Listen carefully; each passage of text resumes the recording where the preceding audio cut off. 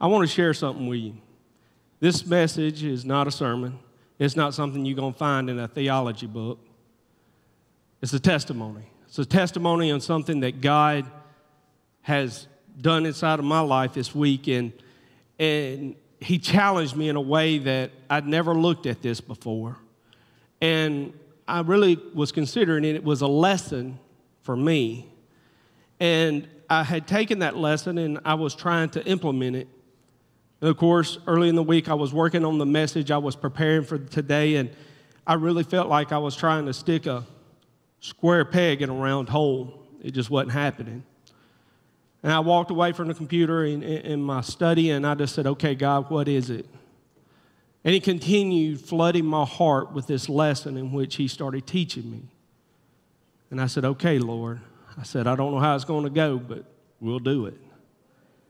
And I don't know about you, but for the ones of you that are here that are believers and you have read God's Word and you have been taught God's Word, there are probably some scriptures that occasionally come to your mind. And at times when they come to your mind, you kind of think on them and you think that that's something good, that's something great that needs to happen in my life. Well, I don't know about you, but sometimes when that starts happening with me, I start thinking about this scripture and then this scripture, and I try to figure out how to make those two scriptures come together.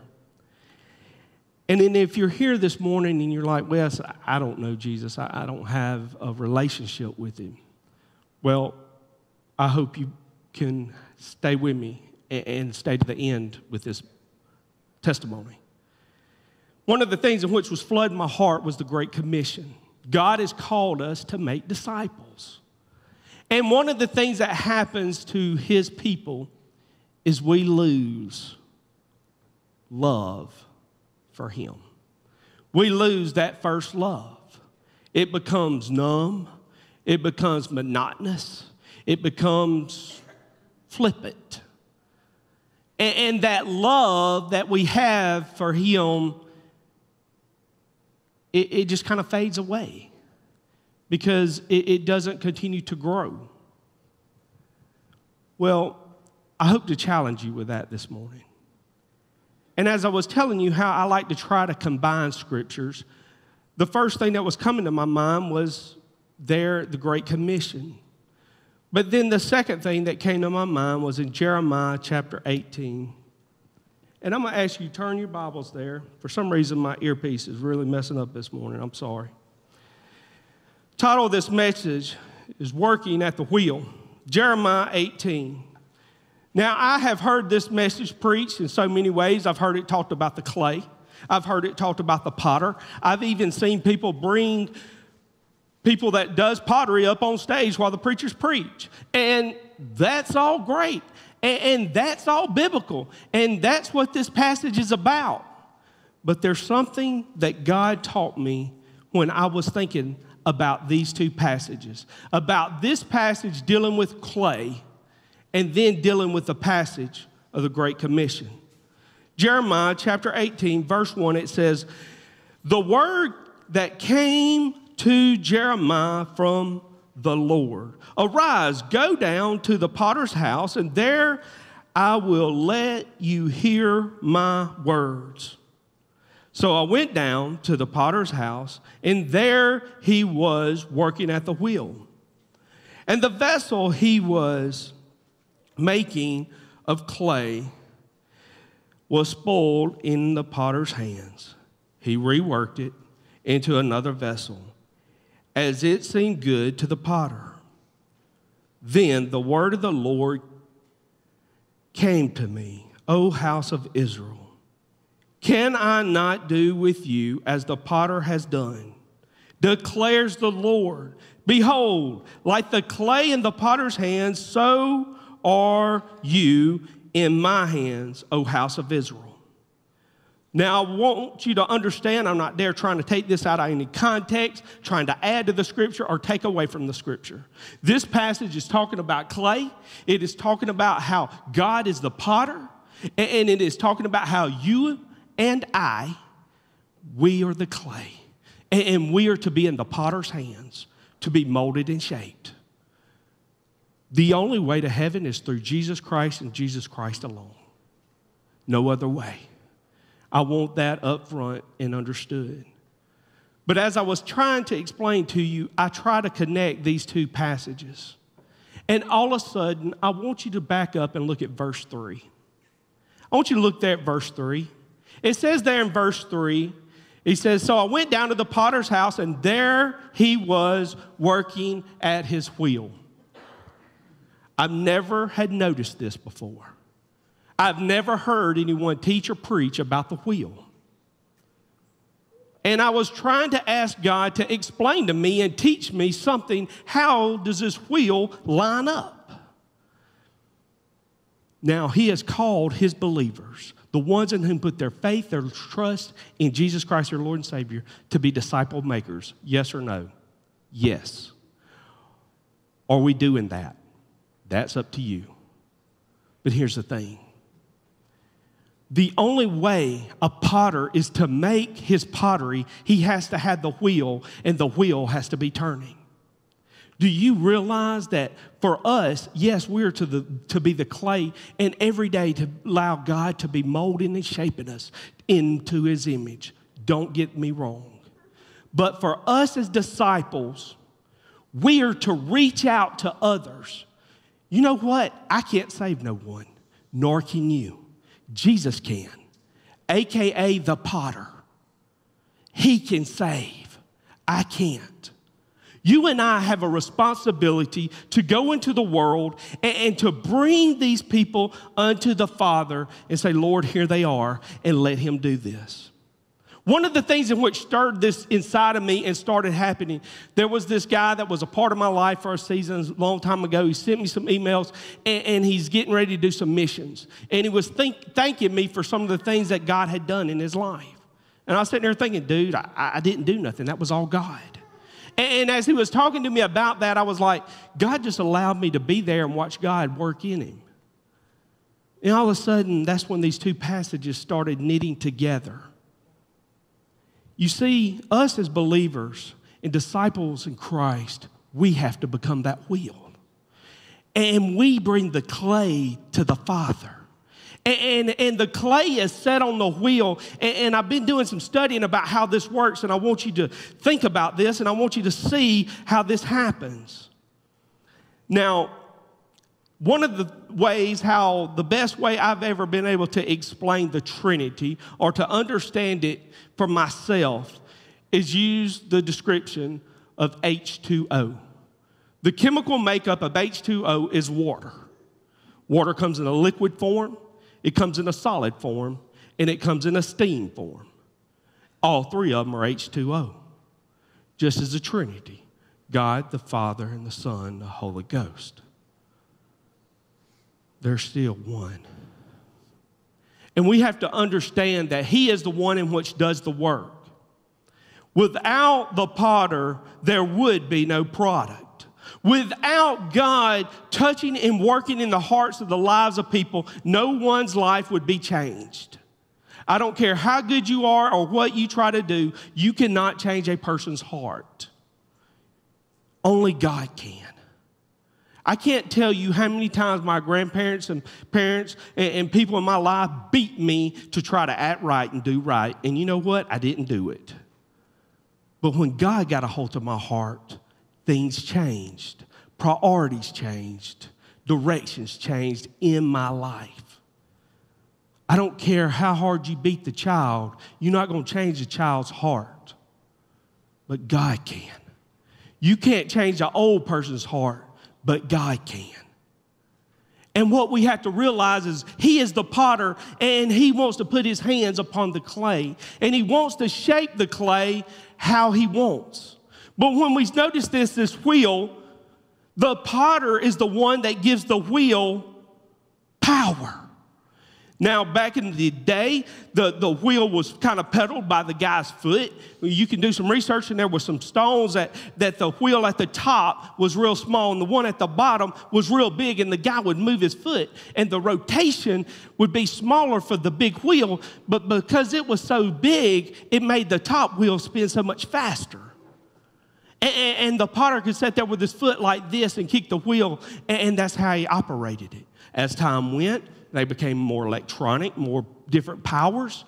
But the only way the wheel would take off and have any motion is when the potter was ready to do the work.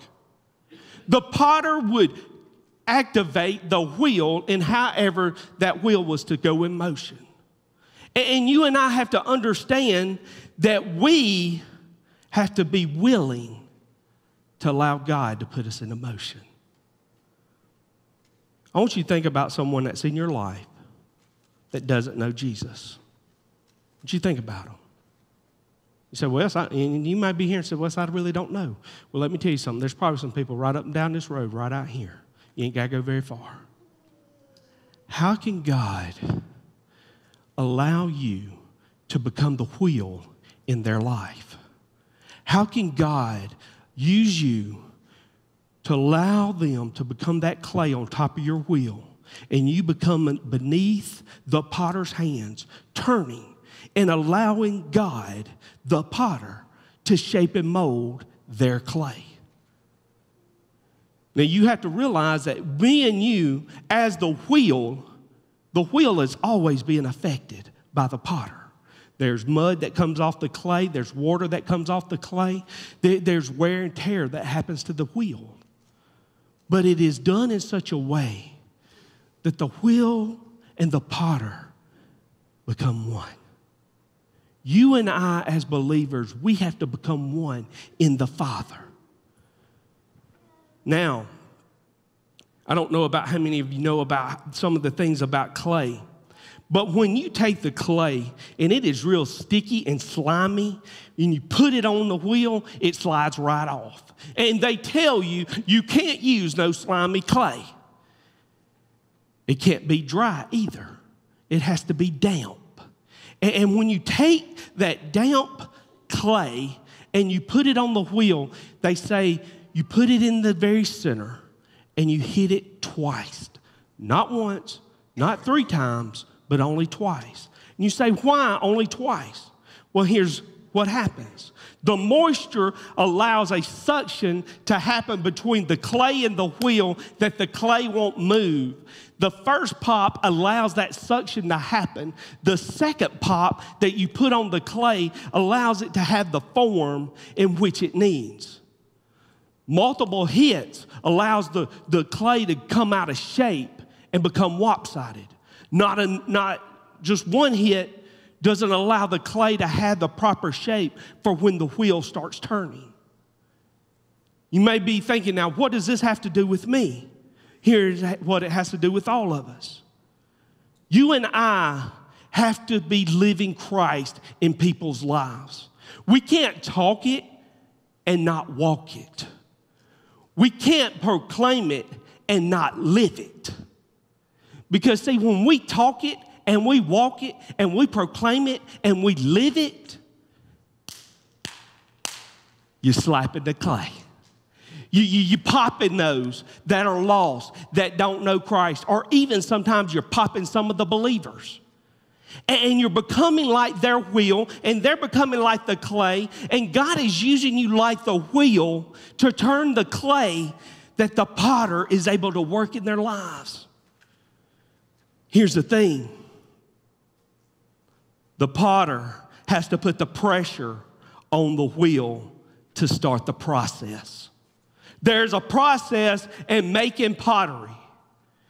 Once he slaps that clay on there and it makes that suction and it starts turning, he grabs a hold of the clay and he has to put pressure upon the clay, but the pressure is really put upon the wheel. You say, Wes, all right, here it goes for you and me. You see, when we start talking it and we start walking it, the lost is watching you even harder. The pressure is put upon you not to be a hypocrite. The pressure is put upon you that you live it in such a way that they look at you and at your life and they say, I want what you have. And when they come to that mindset of saying, I see something different in you because of that pressure that is being put upon you, the wheel's turning. The potter is reaching his hand in there, and he's shaping and molding it. Here's the thing. God challenged me, and he said, Wes, he says, I know you love me. I said, yes, Lord, I love you. He said, Wes, he said, turn your wheel. He said, I need you to be turning. And I was like, Lord, I'm trying to turn. And here's the thing, that as I was praying about this part of the turning of the wheel, I said, Lord, where do we mess up with our turning? And here's what was pressed upon my heart.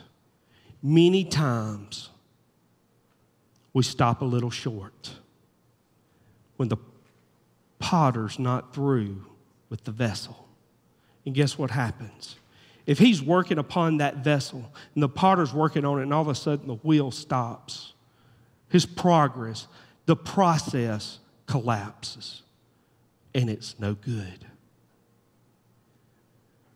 If the wheel turns too long or too fast and the potter is ready to take the vessel off the wheel, but because it's turning, he can't get it off, it's ruined too. Here's the thing, and here's where this lines up with you and me. That's when you and I take things in our own hands. When we put it upon our timetable, our ability, and our strength. But when you and I allow the potter to put the power in us to influence those around us, a.k.a. the wheel, he'll show us and give us the power to keep going, or it's time to stop and let me get the vessel off the wheel. Question. How you doing with that? What kind of vessels are on your wheel right now? What kind of vessels are you allowing God to put on your wheel that he's using you to use his hands to shape others' lives around you? Is he at your table right now and you're spinning? And does he have multiple vessels on your table at a time? Or are you saying, Wes, my table ain't been turned on in quite a while. I don't know at what stage you're at. Sometimes you may be at the table and it's spinning, but there's no clay on top of it. What good is that? You say, Wes, where do you get this? Well, when you look there in verse 3, the Lord, in verse 1 and 2, he had sent him to go to the potter's house. And before anything took place in this process, before he was able to start showing the illustration that you and I are the clay and he is the potter, the wheel was introduced into the process. It says the potter was at his wheel. Here's the thing. You and I, as believers in Jesus Christ, are to be disciple makers. AKA, we are to be the wheel that pottery is made upon. I can't make you be a wheel. I can't make you be a wheel in which is turning. But here's the thing. If you sincerely love God and you sincerely want to commit your life to God, he can do it. If you're willing to say, God, here I am. Make me be a wheel. Put the clay on me. Apply the pressure to make the vessel. And however you decide to make it, here I am. Turn me. You see, we got too many Christians that's a little inconvenience. It's going to take away from my personal time, my personal want. You realize that the potter controls the wheel? The wheel doesn't say, well, I don't feel like making no pottery today. Or I'm a little tired today, or I need a little cleaning. No. When the potter walks in and he sits down at his wheel and he slaps that clay on top of it and he makes that suction for the clay to stay on top of the wheel, the work begins.